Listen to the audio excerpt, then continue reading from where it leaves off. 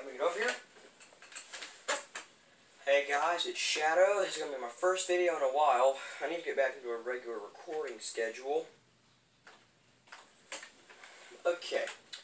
Today, taking on one of the, probably the hardest hitting conspiracy, one of the hardest hitting conspiracies there is. Probably also the most famous, the Illuminati. I'm not a member of the Illuminati. I'm not. I promise. But, you have to think, what is the Illuminati? The Illuminati, I have it right here on my research station. Okay. The Illuminati, and this is very important that you realize this,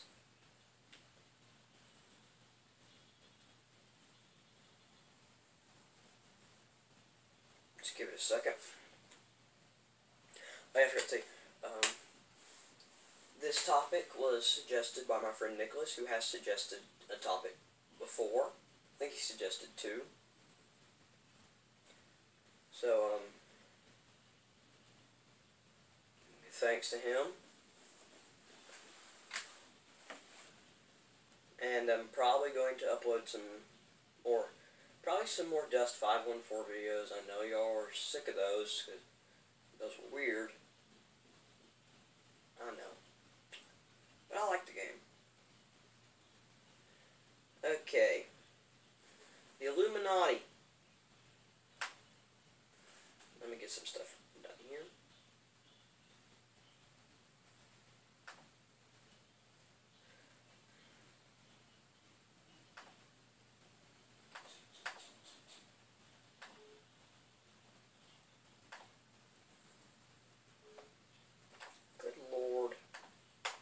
Okay, we got this.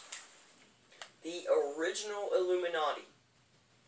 The real Illuminati the only one that we know for a fact existed in history, was the Bavarian Illuminati. They were a secret society from the Enlightenment Age, founded in 1776. They wanted to get rid of superstition, prejudice, religious influence, abuse of state power. They supported women's education, gender equality. So it seems like they had some pretty good goals. But here's the thing.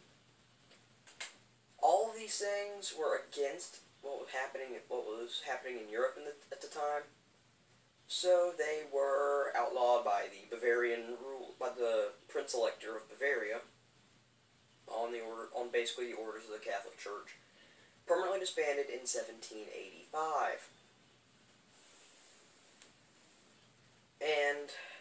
But still, some people said that they actually remained or regrouped and were responsible for causing the French Revolution. Nowadays, they are thought to be the secret society that will start the New World Order. And it's said that they have agents in every government and banking institution and major corporation in the world. And that they've masterminded such plots as 9/11 and Benghazi and all these terrible attacks on freedom. But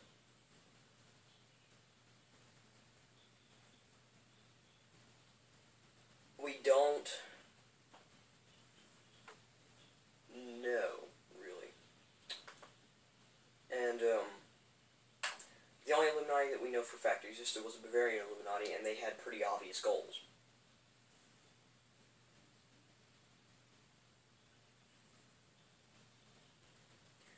But we do know that the order was made up of freethinkers.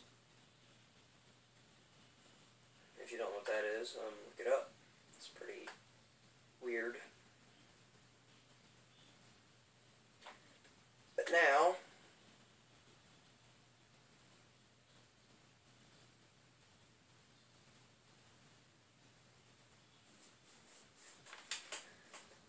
so many organizations that claim to be descended from the Illuminati now, from the original Bavarian Illuminati now. There's the Ordo Templi Orientis. They have Illuminati as a level within their hierarchy.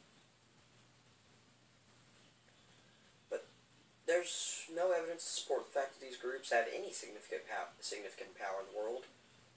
And they use these unsubstantiated links to the original Illuminati as a way to get people to join.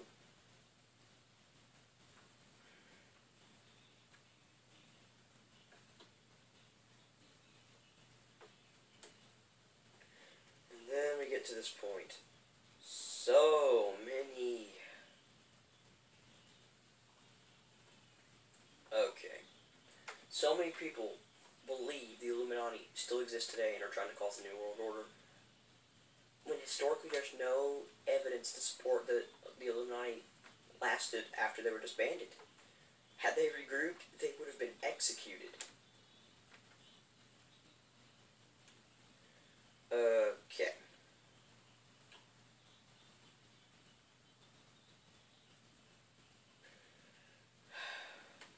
And every single president of the United States, since this conspiracy theory has popped up, every U.S. president has been thought of as a member of the Illuminati. And a lot of famous people are too. And a lot of people say that the Illuminati caused the Battle of Waterloo, the French Revolution, JFK's assassination, a communist plot to start the New World Order by taking over Hollywood. And some people say that the Illuminati observe satanic rituals, which doesn't make any sense because the Illuminati were a free-thinking organization. And back then, as it does now, free-thinking generally tends to mean an atheist. They wouldn't have been satanic.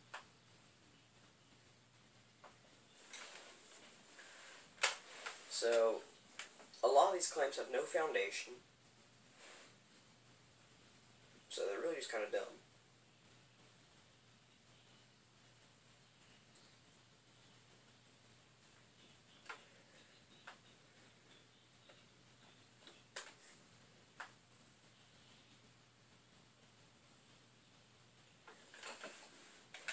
But I could cancel my entire not cancel. I could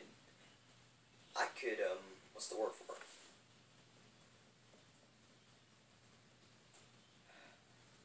Yeah, I could pretty much negate the entire effect of my previous argument. For Christians, at least.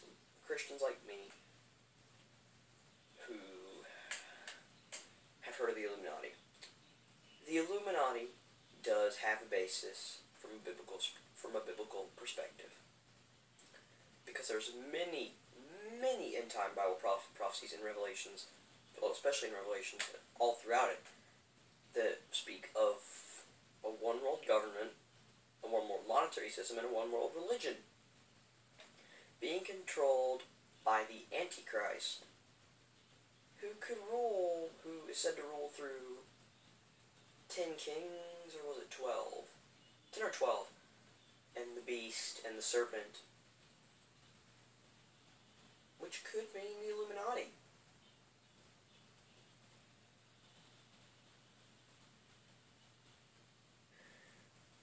Don't panic. Think about it. If that's happening, God has allowed it, and it's all part of the plan. He's in control, and they will end it. And he will end it, not them.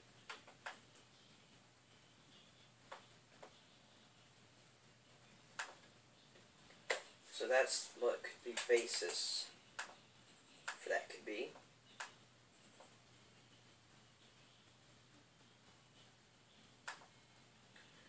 But really, other than these conspiracy theories and the possible biblical basis, there isn't a solid one. The things described in Revelations could be real and they could be literal. Lots of things like that in the Bible are or were when they happened. Besides those things, there is no basis for the existence of the Illuminati. Not anymore.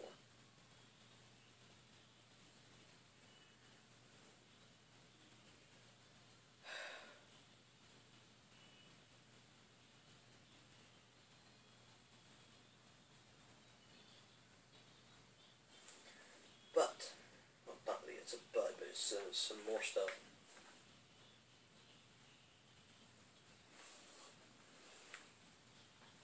Some people say the Illuminati exists today to fight Christian fundamentalism, which was in turn created to fight the Enlightenment.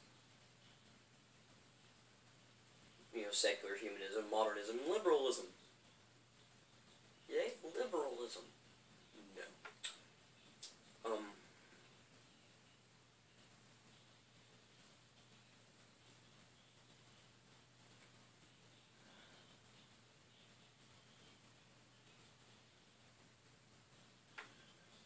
But this was all channeled, these Illuminati conspiracies were all channeled through the right wing of the U.S. politics.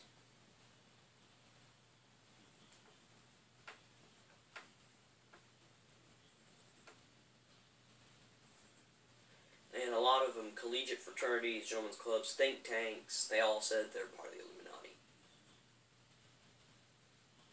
I don't get where they have a basis for this. This all seems like they pulled it out of their butts. I'm serious. Because we have no historical evidence of it. And until we have evidence, nothing is going to be proven. And still, even with some evidence, it's still not proven, because one must remember, no matter how much proof you provide, how much evidence you have to the existence of something, evidence is subjective. It is completely subjective.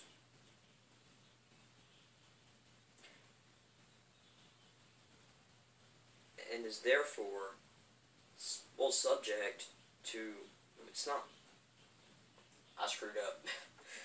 Okay, evidence is not subjective. It can be sometimes. But people are subjective. Humans are not objective creatures. We think subjectively. We have our own opinions that differ from other people. And we don't look at logic all the time. And thus, no matter how much evidence you provide for something, I just got off topic of my own argument again.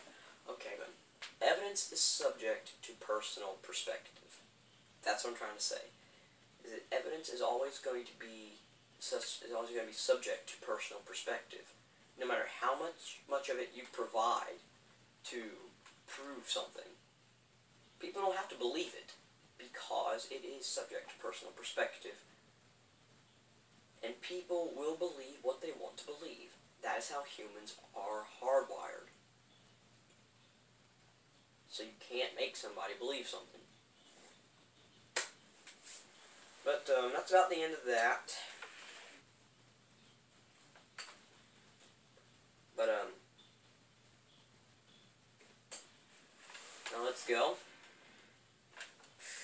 to something a little bit happier. I'm back, and I want to do something for y'all.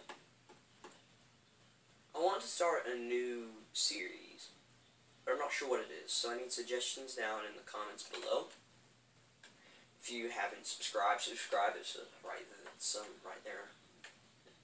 Pull a video above the comments, and if you want, rate this video. Doesn't really matter to me. But also in the comments, leave down your thoughts on this and leave down suggestions for next episode. But yeah, your thoughts are very important to me. I would love to hear your thoughts, and they may be addressed in the next episode. So I'll walk towards the thing now. Oh yeah, leave suggestions for the new series idea. Peace out, guys.